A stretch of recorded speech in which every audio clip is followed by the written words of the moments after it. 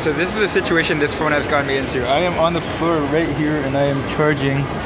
It's using this wall. I'm here to see Thor Ragnarok, but I'm gonna be sitting here for like maybe 20 minutes just to wait for this phone to charge up because I don't want it to die on me on my way home.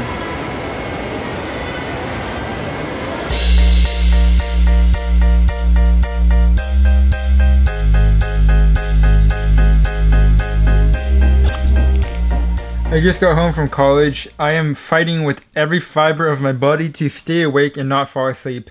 I always fall asleep after college. Turn on the studio lights.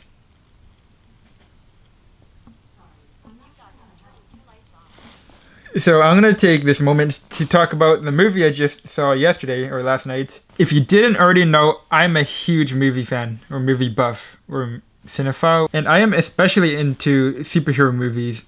Such as Justice League, which is coming out later this week, which I'm also going to watch. It comes out tomorrow. But Thor Ragnarok, I feel like, because every Marvel movie, they don't really take themselves too seriously, but especially with the Thor movies, I feel like Marvel takes a lot of liberties, and Thor Ragnarok is it's so much fun. Would definitely watch Thor Ragnarok, even if you're not a fan of Thor. But tomorrow, I am going to see Justice League. And I am so excited for that because I'm a huge DC fan and I've been waiting for Justice League to come out for a long time. As a kid, I loved watching the Justice League cartoon show. It was like, I don't know, I still like to go back and watch clips from time to time. It holds a special place in my heart. Everyone's always arguing about whether DC is better or whether Marvel is better. And honestly, like, this month we get Thor Ragnarok and Justice League. That is so good. Why can't we just have both? The microphone came in, but I wasn't here to pick it up, so they left it at a drop-off location. Once this phone is done charging, I'm gonna go around the whole place, pick up all the things that I need to form this new audio setup. So I went out and got the packages. These are the accessories for the new microphone, and this should be the microphone itself. And I don't know if it was UPS that did this, or if it was PH or the access point that they delivered to, but this is terrible. First, the accessories.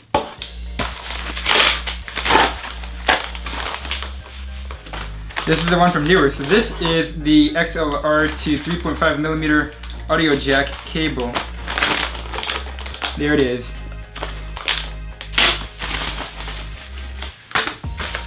This is a holster for my Zoom H1. I can wear the Zoom H1 without having to put it into my pocket, and that creates discomfort. Check for hidden damage.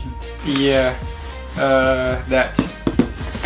See, I don't even need a knife because it's already opened. Here's the microphone, at least it's wrapped. See now. Sony ECM-44B. Nice. So here is the microphone. We get a okay, this is a clip. There's a foam windscreen. It's a nice, like, feels like a leather box. And this is a big XLR connection. And I believe this should twist open to reveal the battery compartments. Yep, there it is. Takes a AA battery, and then here's a lav mic itself. Nice and small. So we connect the XLR connections there, and then 3.5mm audio. Actually, first I want to test this holster. That looks kind of stupid. Maybe like that. I mean, that kind of works. Clap to sync the audio. Now I am testing. You are now hearing the audio from the shotgun microphone. This is the Rode Videomic Pro. And then now I can switch over to my other camera right there. This is the onboard camera microphone from like 3 meters away. This one's gonna sound the worst.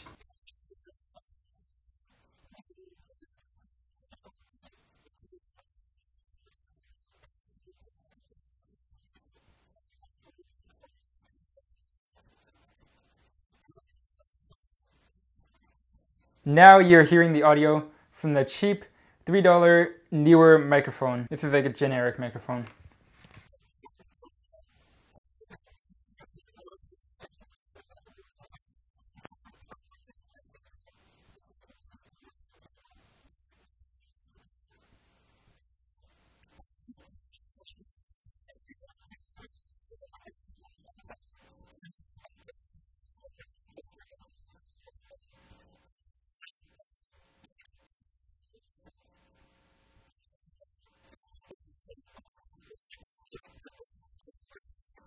Today is Friday and my phone is hanging on by its last thread, but check this out. Delivery is in progress. That's right there is the Pixel 2 XL. I wanted to get a Friday video going this week.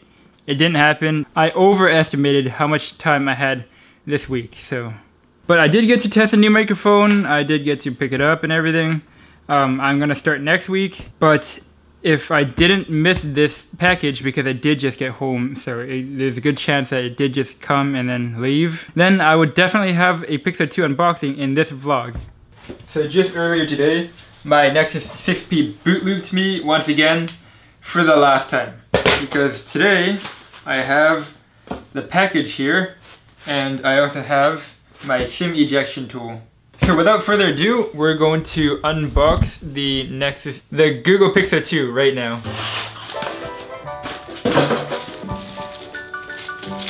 Oh, what did they do here? Team Pixel has the Google Assistant built in, Google Pixel 2 XL, the black model.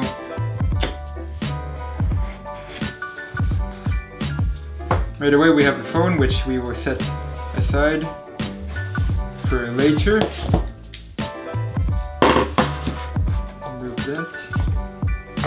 That says, "Yay, welcome to Team Pixel." And down here it's French because I have the Canadian version. Another SIM ejection tool. Oh, I didn't need my old one. I always forget that new phones come with SIM ejection tools. This right here is a dongle, USB-A to USB-C. I think this is for switching from iPhones over to the Pixel. Standard USB Type-C to USB Type-C cable. And then here you have a headphone jack adapter in case you want to keep your headphone jack. Lastly, this is another Type-C USB charging brick. The one I had for my 6P was marginally smaller. Okay, and that's it. So let's boot up the phone, put the SIM card in, and set it up.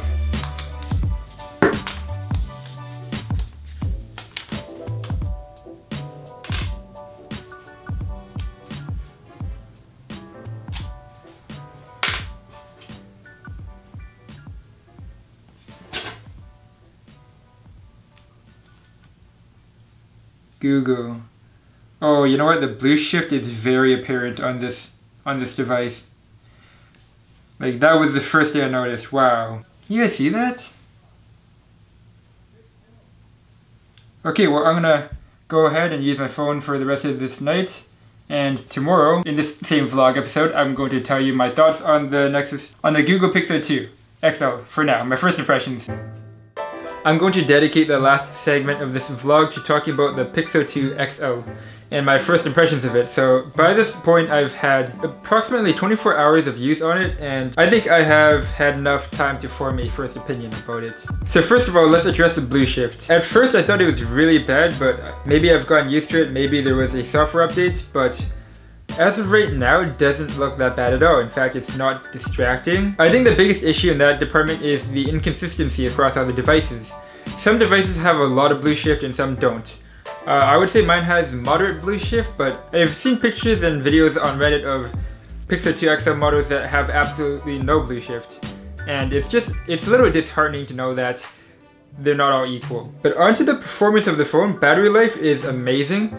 You can see projections of how long the phone thinks it can last throughout the day. So right now I'm at 100%, and based on my usage it calculates 18 hours of use, which is insane. I don't totally expect it to last 18 hours, but I'm someone who came from the Huawei Nexus 6P, and this phone had a battery drain and boot loop issue. So just knowing that I can actually leave the house with my phone for the day without worrying about total loss of communication it's very relieving. The design of the phone, it totally reminds me of my 6P as well. It's more similar to the Pixel 1, but honestly they all have pretty similar designs. I am a big fan of this finish on the back over the aluminum.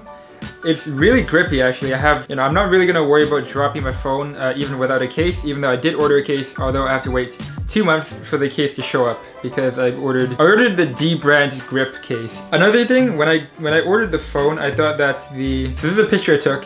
I thought the bezels would be a lot more of an issue because it's not totally edge to edge, and I wanted a totally edge to edge phone.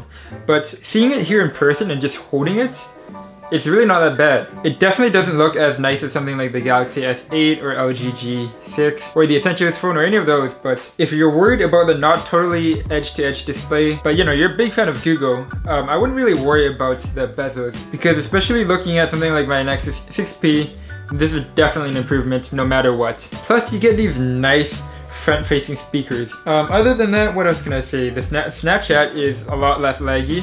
In fact, actually, it's really smooth. Snapchat is known for having bad optimization with Android, but with this phone, there is absolutely no lag in Snapchat so far. Maybe it will start occurring later on, and I will definitely let you know that in my full review if I make one. But as of right now, one day into using this phone, no lag on Snapchat. Performance is great. Also, the camera. I haven't tried recording video with the camera yet. Pictures look phenomenal, but let's try recording a vlog entry with this camera before end the vlog. So now I am recording using the Google Pixel 2 XL. This is my main camera. This phone has optical plus electronic stabilization, so let's give that a test. I'm gonna try walking around a little bit. It should look almost like a glide cam, which is really impressive. I've seen the footage and I've been very impressed, especially since they have these features in 4K. We can try getting some close-up shots as well. So see, it's focused on the camera. Hand is nice and blurry in the back. But yeah, this is recording using the Pixel 2 XL. I'm gonna see how the quality looks like after this, but I'm expecting it to be pretty nice.